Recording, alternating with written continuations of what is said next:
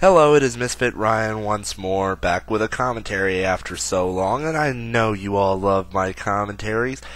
Now, I'm going to be doing a commentary on Midlife Jim, who just loves to generalize commentators. So what say I verbally rip him a new one?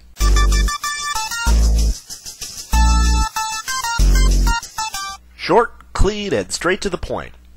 I like that. Commentaries. Essentially, it's you inviting yourself into a conversation no one asked you to join. If I were worried about pissing people off by entering conversations I wasn't even supposed to join, I wouldn't be here right now. And on a side note, is it just me, or does this guy sound like one of those text-to-speech voices? New media's equivalent of syphilis. In the words of the immortal Tim Allen. Something which is easily spread and, in hindsight, embarrassing to admit having caught. The symptoms are unique, generally inflicting the user with a massively swollen ego, strained vocal cords, Tourette's-like speech patterns, and the inability to shut the fuck up. Much like syphilis, it's a communicable disease, every day spreading deeper and deeper within various communities until none are left pure from its touch. You do realize we're on the internet, right? There is just no quality control whatsoever, so you're pretty much just arguing a moot point. Persistent, virulent, never ceasing in its mission to make users create more and more useless content. It would appear to be unstoppable, and unless YouTube creates some form of digital prophylactic, we'll all just have to learn to be a little more careful.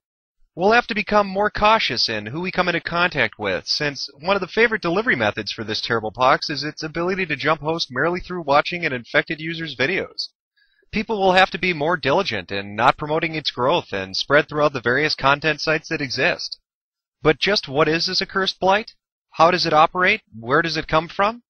Well, let's take a moment to examine its many guises and see if we can discover some of the answers to those questions. Meanwhile, let us take the chance to see me verbally rip this guy a new asshole. Just what is a commentary anyway?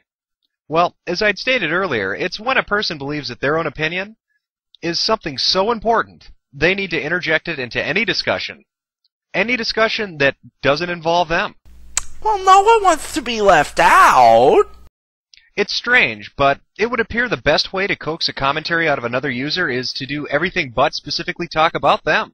Whether you're talking about their friends, the weather, or just dish soap, as long as you don't mention them, it's a near guarantee they'll feel obligated to mention you.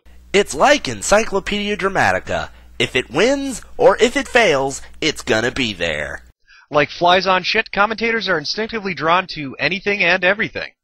And while that analogy might not make sense to you right now, a commentator will eventually stumble onto this video and they'll decide to make a commentary about that one line in particular. What line? You see, it's just that easy. They can't help themselves. It's a compulsion, like drinking or using cocaine or masturbating. Except commentaries aren't harmful and pointless if they're taken in the right context. They're spurred on by something stronger than them. Anytime they come across a video which is getting attention, something inside their little heads clicks, and they're driven to try and latch onto it. They are utterly powerless before it. Instead of creating something on their own which is original or unique or has vision, they find it easier instead to merely ride the coattails of someone else's work. You mean like how your mom lets me ride her every night? Like parasites, once they attach themselves, it's nearly impossible to shake them off. Actually, it's surprisingly easy. You can either A, shift the blame to someone else, B, get off the internet, or C, just plain shut up. From that point onward, they'll respond to any and every video another user makes, nitpicking details which don't need to be nitpicked, and calling out things the user says as if they need to be called out in the first place. Again, Tubers93. And the whole time they're doing this, they'll be utterly convinced that what they're doing is both entertaining and informative. In actuality, however, it's not.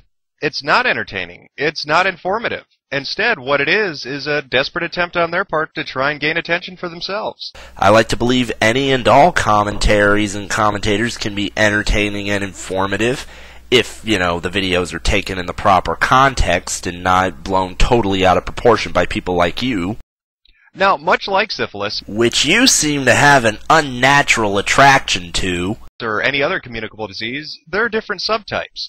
similar to cancer in that they can be classed together even though they may vary in form. So let's take a moment to evaluate these different kinds of commentaries to see what each is like and what each has to offer. And again, let's take a moment to watch me verbally rip this guy a new one. Ah, the cutaway. Favored amongst the 13-year-old furry demographic on YouTube, it seems to have grown greatly in popularity within the past few years. It's pretty straightforward, so yeah, there's a reason it should have. Generally comprised of the use of reaction images being interspersed throughout the video being commented on, it also boasts the ability to lengthen most 5-minute videos into 50-minute ones. This is mainly due to the inability of the commenter to audio duck. The result? A cutaway which happens every time the person doing the commentary wants to say something, whether that be every minute, every few seconds, or even every other word. A common characteristic of this type of commentary is the overuse of a small sample of reaction images, which is understandable. After all, Google image search can only supply so many Pikachus until you've reached the bottom of the barrel. In which case you would go to DeviantArt. One other interesting note is the overabundance in use of anime characters. This would seem to hint at the fact that the vast majority who choose this style are in fact weeaboos. Huh? This second most popular style of commentary utilizes a basic feature in most video and audio editing programs called audio ducking. This refers to the lessening of the original video's audio track to allow the commentator to be heard over it in real time. Oh, you mean dubbing? Unlike the cutaway style of commentary, this one adds nothing in other than a new audio track, thus keeping the original video's length intact. This style of commentary can be traced back to a patient zero of sorts, directly to Retsupre.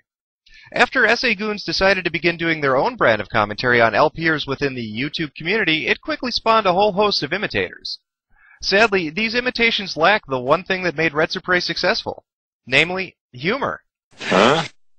Without the ability to actually be funny, these videos are just as god-awful as any other type of commentary to be found. This style of commentary is marked by a few unique features. It's most often used by the unsavviest of internet denizens. You can tell when a commentary falls into this category by the mere fact that what's being commented on is neither present in video or audio form. Then wouldn't you be talking about a rant? Whether the commenter was spurred on by such rage that they forgot to include what the hell they were commenting on, or whether they just don't understand how to download a video and put it into an editing program, still remains a bit of a mystery. The entertainment brought on by these types of commentaries is akin to watching a monkey eat its own shit. It's not so much what you said, dude. It's the fact that you said it with such a straight face. Oh my god, it hurts to laugh. Oh, moving on. You laugh out of pity and disgust, and nothing more. The final type on the list has, over the last year or so, become more prevalent. With so many videos being commented on, the choices to pick from have become more and more limited, and have led to retreads, or commentaries on commentaries on commentaries. The most notable feature of this type of commentary is the inability to tell who's commenting on what. Ever heard of something called a watermark? Since, by this point, so many loud retards are yelling at one another that... For example...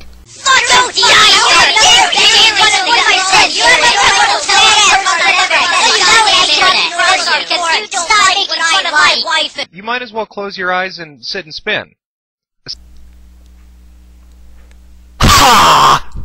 Sadly, current projections show that this will soon be the only kind of commentary around within the next 3 years, culminating in what some have called Google's final solution, in which YouTube will only have one video available, which is comprised of every video on the site.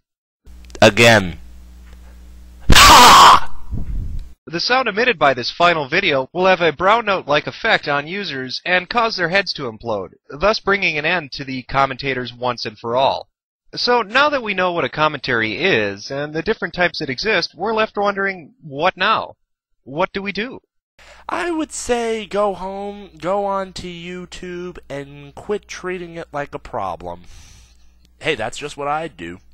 How do we live out these next 3 years until Google's final plan is realized? Well, you could turn off the internet, but that's silly. After all, most people's imaginations just can't compete with hardcore porn. So that option's off the table.